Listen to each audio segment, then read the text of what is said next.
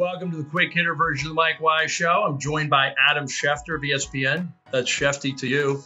A legendary NFL insider. And also, you didn't know this, a huge NBA fan. So I had to ask him, the GOAT of GOATs, Michael Jordan or Tom Brady? Tom Brady, compare him to Michael Jordan. And who was higher in the GOAT pecking order in your estimation? Wow. I never stopped it. Michael Jordan won 6 championships. Is that right? Correct. And Brady's won 7 now? 7. And he's been to God knows how many, 11 or something. You know, I think that I think what I would say is Michael Jordan was more gifted athletically. Oh, I would have loved to seen his draft combine workout. Michael Jordan more gifted athletically.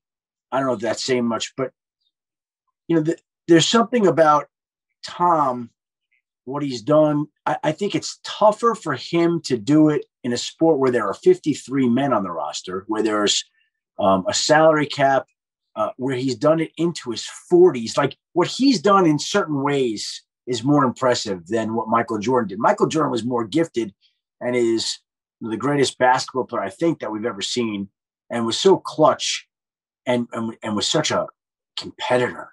God, yeah, cutthroat. So they're different. But so is Brady. I think that's one thing they have in common. They have the killer instinct like few people. I mean, their competitiveness. I always worry about, like, talk about Jordan after basketball. I always worry about Brady after football. Like, how can you replace that innate, I'm going to beat your ass no matter what, and I'm going to find a way, and I don't care how old I am and how much I have to give up diet wise and everything else.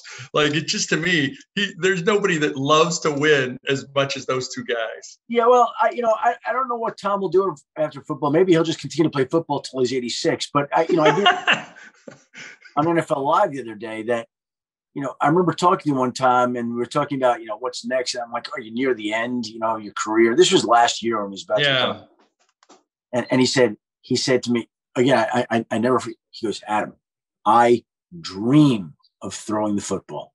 I'm like, you dream? I dream of other things, Mike. Tom Brady dreams about throwing the football, right? I dream about other things. Yeah. Dream about a fishing cabin on a lake. Like, I mean, that's insane. I dream about getting an Emmy nomination one day. I dream about that one day. Oh, it'll happen. It'll happen. I mean, you just do. I won 2, but it was at the regional level. Just get a job at a regional. Do some moonlighting, and you can get one really quick. It's really easy. I can give you one of mine. Not even no. I'm not talking about winning the award. I'm just talking about getting a nomination. Oh, a nomination. Okay. I've never been nominated. Yeah. No, I didn't. All right. I'm not. I'd be remiss if I didn't ask you. How do you think Aaron Rodgers and the Packers is going to end? How is that tension going to go away? It just seems. I know that hurt feelings in professional sports can be overrated and overreported, but I think he's genuinely wounded. Oh no, he's absolutely that. I mean, you would know better than anybody. Again, if it were so simple to fix, why wouldn't it be fixed by now? Yeah. They've spent the off season addressing this, trying to fix it, not fixed. So we'll see what happens and where it goes, but it's an issue. That's what I do know. It's an issue, and we'll see where it goes from there. If you want to hear more from Adam Schefter and myself, check out the full version of the Mike Wise Show from Pure Hoops Media.